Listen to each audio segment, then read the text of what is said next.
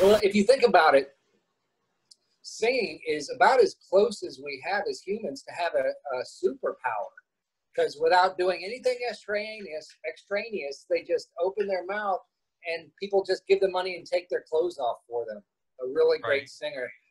So I don't have that talent, gosh damn it. Right, like Tom Jones? Like any great singer, it's just the sexiest thing on the planet. And they often unfairly get all the attention. But I can tell you, a great front man is very hard to find. Even if you're a great singer, that doesn't mean you're a great performer and know how to work a crowd and keep the band in line. I mean, it's a rare gift. So when you get a Scott Weiland or a Mick Jagger or a Freddie Mercury, they just stand so far above the crowd because that's a rare talent. Yeah. I mean, the way Freddie Mercury did Wimbledon that day. Yeah, I mean, that's such a rare talent. And I know truly great musicians and a lot of them, but I know very few truly great vocalists. And the ones that are, they deserve everything they get. They are magic. They're magic. And so, yeah, I love the music, but if the vocals aren't on point, it really makes me sad. Right. I mean, you can have a good beat going, and then all of a sudden the vocals kick in, and it's like it can take you out. Yeah, and it's an elusive thing too, because I love Neil Young and I love old Bob Dylan, and so it's not always about great vocal chops. In fact, some of the great singers I don't care for because it sounds too manufactured. You know, so it's at the end of the day, I guess it's more about storytelling and, like I said earlier, performance and being able to draw the crowd in. You a Giants fan in Texas? Yeah. Oh, I bet you're real popular. I am not. Well, especially the day the Cowboys Stadium was built. I was at a watch party in some bar wearing my Lawrence Taylor jersey. Oh, shit. And the cop that was watching over the bar comes up to me and he's like, "Hey, nice jersey. I got your back tonight." All right.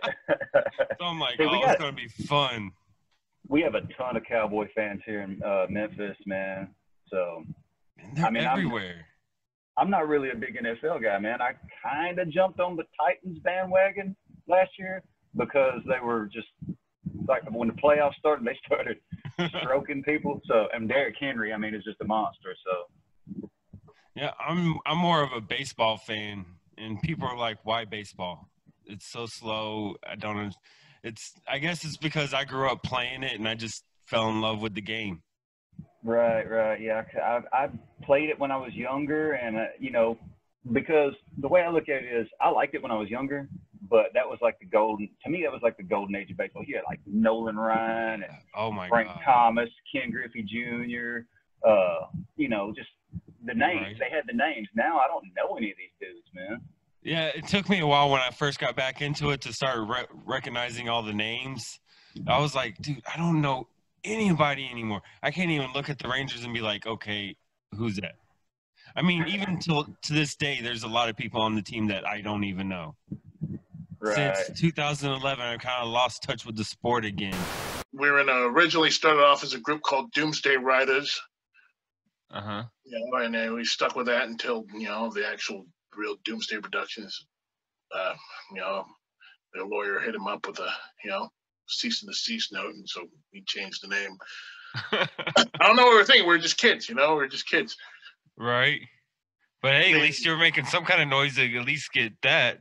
Yeah, we were new adults, and when we first met, my friend Alan Thomas introduced me to Bloodshot, Troy Bloodshot. But Alan Thomas, whose stage name was Junior E at the time, we formed a little group of three. And Alan was a friend of my brother's that I actually didn't like at the time because my brother was really rebellious. I was in like a hardcore Christian phase, and I was a band geek in high school. And so I didn't like my brother and his fucking devil worshiping friends smoking meth in our fucking garage. And we'll get into that because I was going to ask you about your family too. Kurt Cobain and yeah. I'm talking about way back when I was a fucking like straight edge.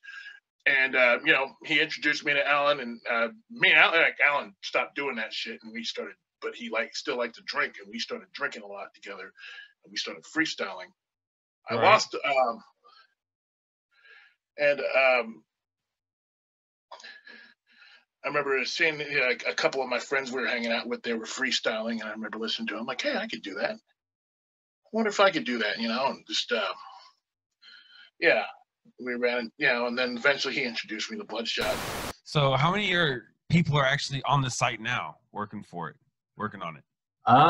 So primarily, as far as the day-to-day, it's me, and there's a guy that I asked to write for us a few months ago. His name's Callie Green. Mm-hmm. And then we have Chad Carson, who's done some fantastic work for us over the years. Roscoe and Punk Rock Juggalo they're somewhat still involved, but I mean, really, most of the day-to-day is still me 20 years later. So I mean, God, how did it even Psychopathic get involved? Like when you started getting like really in touch with Psychopathic and kind of like on the inside of them. So the first big jump in traffic that we got was in 2001. I want to say 2001 the original Lotus came out. Yeah, because 2002 the ABK Lotus came out. So in 2001 it was a Toledo gathering. Toledo is not too terribly far from where Fago Lover, who's, you know, Ricky, who I mentioned earlier. He's right.